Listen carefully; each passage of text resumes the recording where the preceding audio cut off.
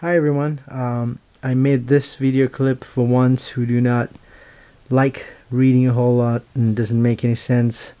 I prefer video clips. At times I've had days where I read 8 to 9 hours a day and my brain's really burnt, don't feel like reading anymore even if it's simple facts and simple information, so I like watching video clips for things to make more sense.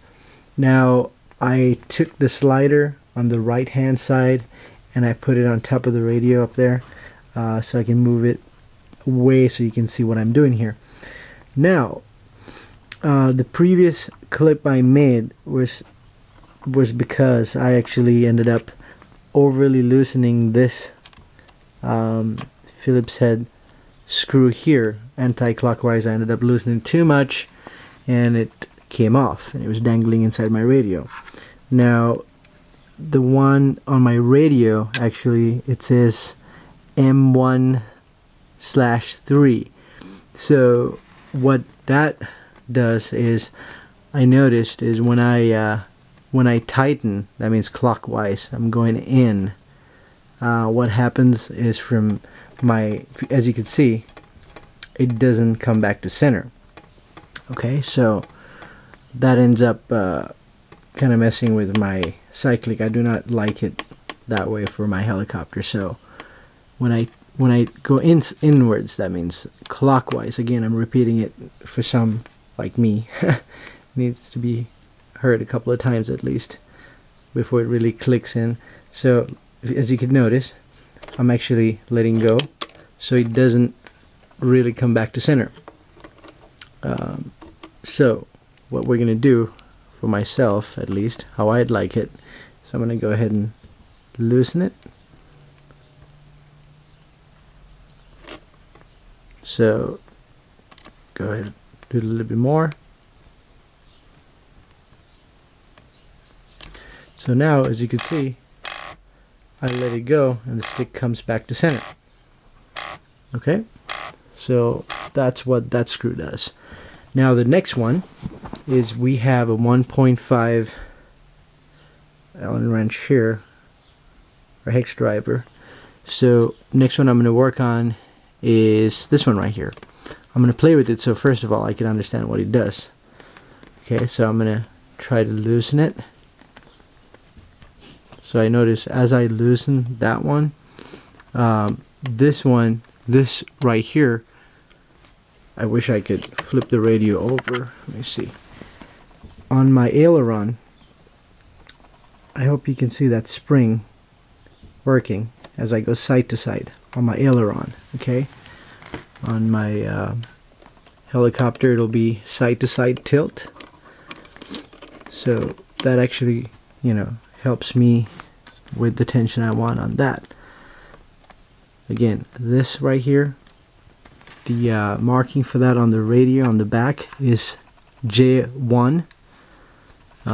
So J1, as I, let me see, go ahead and go anti-clockwise. It seemed to loosen up. If I'm not mistaken, I didn't actually go in too much. So I'm going clockwise now. Yep, it seemed to tighten. So clockwise, I'm going in, seem to tighten.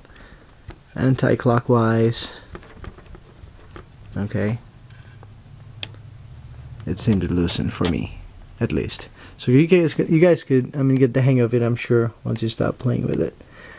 So J2, which is over here, again, it's a 1.5 hex screw here.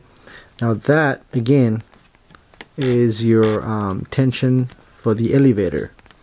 So on a helicopter, nose in, nose back, nose in, nose come back, or tail down, nose in. Okay, so that's your elevator going up and down here. Now, as you can see, you can control the tensions with that. There is a spring. I wish I had a moving camera or somebody helping me do this video clip. So I'm by myself trying to do this. It's not quite easy to flip the radio around. So as I came out, which is anti-clockwise, it seemed to loosen up. Going in, I'm actually going in right now, clockwise. In other words, it seemed to tighten up, the tension coming to center. So again, you guys could play around with these screws and, you know, figure out which one does what. But just make sure, like I said, the previous video clip, I explained what happens if you have the backing of the radio like that and you were loosening that M1/3 or any of the screws overly, it'll fall out and start dangling inside the radio. So that's that. And then also on the other side of the radio, now I talked about the cyclic. So this side is your throttle, for me at least. Now on the throttle, I don't like the ratchets, so you guys can't even hear it go click click. See over here, that's where those little ratchets are. Probably hear it now. Anyhow, that's the deal with that. So you have screws again over here. I'm not sure how clear it is.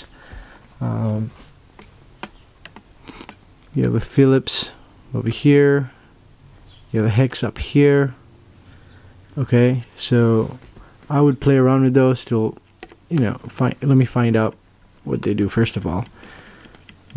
Okay, I see a spring up here, right about over here. So that's your rudder. Okay, yaw, in other words. I don't know if you guys can see that. There's a little spring over here. Okay, the spring, side to side tension, basically. So as I'm going in clockwise, I'm going in, I felt that it was tightening up, so I'm gonna back off till I find, you know, any comfort in it. So as I go anti-clockwise, the spring will loosen up side to side on the rudder. Going in regards to the throttle, now that's this over here. It's a Phillips head again. So that's the tension, I'm sorry. So now I have tension on the throttle. You don't want that. I don't want that, at least, going back to center every time I give it throttle. So I'm gonna actually go ahead and tighten it all the way down. Okay, then it moves freely. It doesn't come back to center, but it moves freely. So I guess we did that. And oh, I'm sorry, I did not mention what the numbers were. J3 was the Allen up here, I suppose. Let me see again. I'm sorry, that was J3. Yeah, J3 is on the side. I don't think we played with J3 yet. Well, actually we did. So maybe not. Let me see.